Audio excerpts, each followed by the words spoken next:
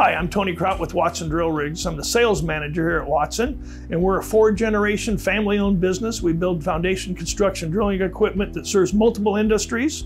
We put them on excavator mount, truck mount, and crawler mount, and even crane mount drill attachments. Watson Drill Rigs, right here from Fort Worth, Texas. We're made in America with Texas pride and workmanship in every product that we make.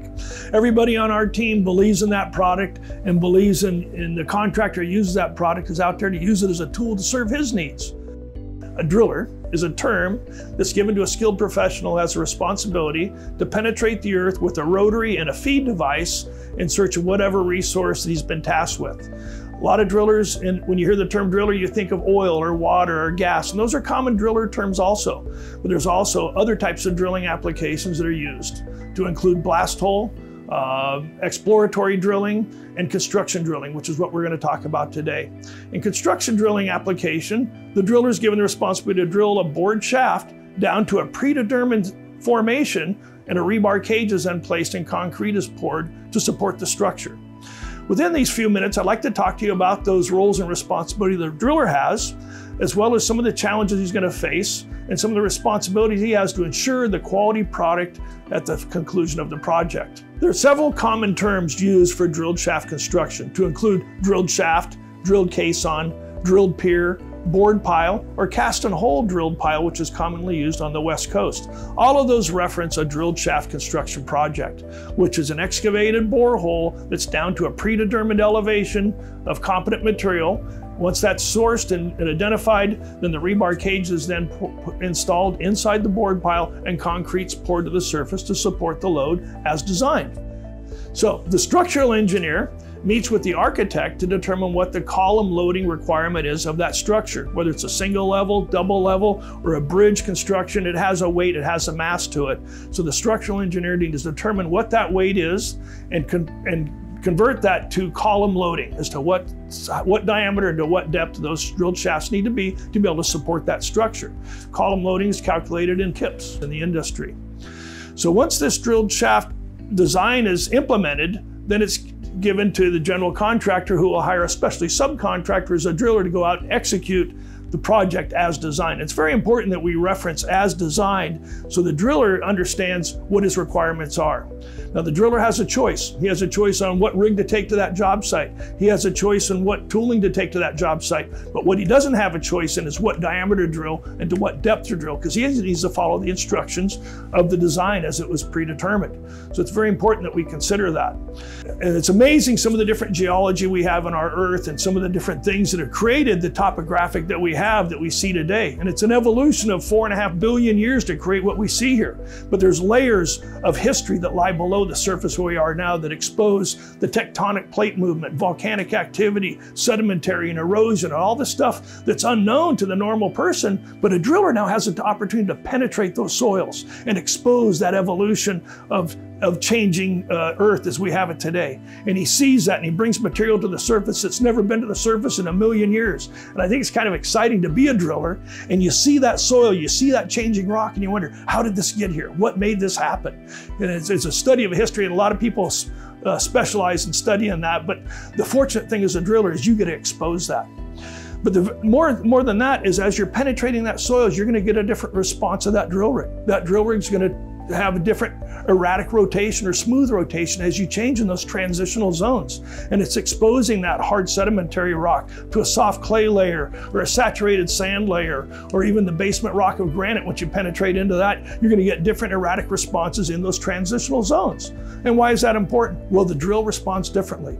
And the driller, being a professional, he needs to be monitoring that drill rig as to how that tool's responding down that hole, because his end objective, as we mentioned earlier, is a straight drilled shaft is his end product. And it's got to be on center, it's got to be on location, it's got to be in the right trajectory. In those changing soil conditions, if a driller is very aggressive, he could get that hole to deviate off. And a crooked hole, trying to straight a crooked hole, is harder than if you drilled it right straight the first time. I have the fortunate opportunity to work here at Watson and seeing the maturity of the different transitions from the different generations. And I met Jack Watson when I first started here in 2004. And Jack always said that a drill rig does two things: turns and pushes. Now it's up to the driller to decide is how fast or how slow or how hard or how light to push, because you're going to get a different performance of that drill tool in those changing soil conditions. But the driller can tune the tool to those soil conditions because its ultimate objective is to maintain a straight hole. And by adjusting the speed and the rotation, he can get that tool to advance properly. And obviously it's an economic issue. We got to maintain an optimum penetration rate to get that drill shaft done in an expected amount of time period. So there's a balance of that, but ultimately it's better to take your time and drill a hole straight the first time. As the driller excavates that shaft, that's the first step of a three-stage process that he has to do to execute the product. Because really the driller advances a hole, but really he's a manufacturer. By a manufacturer, he's producing this drilled shaft product. And the drilled shaft product is not complete until the steel rebar cage is set in place and concrete is then poured to the surface. And it's very important that steel rebar cage is centralized in the drilled shaft. If you've ever poured wax into a mold, or used a casting and poured concrete into a casting like a statuary or a planter or whatever it might be, and you pull the mold away, the solidified product inside is your end product that you're trying to create. Realize the drilled shaft is very much the same thing, is that drilled shaft is the mold in which that drilled shaft is going to be poured into, and that's the shape that it's going to be forevermore. Okay, you can't change it after that concrete's in there. That's your end product. So it's very important that that drilled shaft is straight and on target and on point to the right depth, because that's going to be the end product as it is. To centralize the rebar cage, we recommend quick lock pier wheel and pier boots on the bottom of the vertical rebars to help centralize that rebar cage in the drilled shaft. Because it's very important that concrete is allowed to flow externally of that rebar cage and make skin friction contact with the drilled shaft itself, and that rebar cage is then encased in that concrete to prevent erosion and degradation of the shaft, which ultimately will lead to failure of that drilled shaft.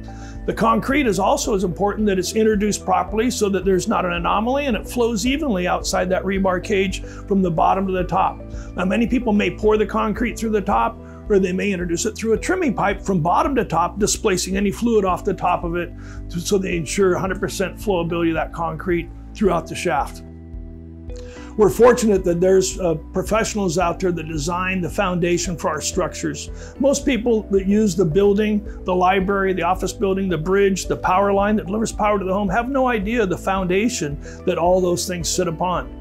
Because wherever they are, the foundation may not be stable. So it's important that we have stability of that foundation, and that's where drilled shafts are so important, is they transfer that load down to a competent static layer that'll support that structure regardless of what happens on the surface. Now, I applaud those people that are in this industry and out there every day in the mud, turning the auger, making holes, the designers that design these foundation elements for the benefit of us. Okay? Future generations will be rewarded because of the work that's done today.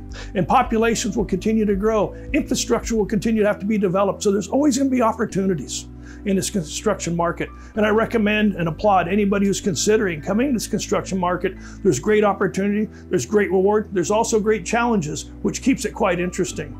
So I thank you very much for your time and look forward to visiting with you someday in the future. Thank you.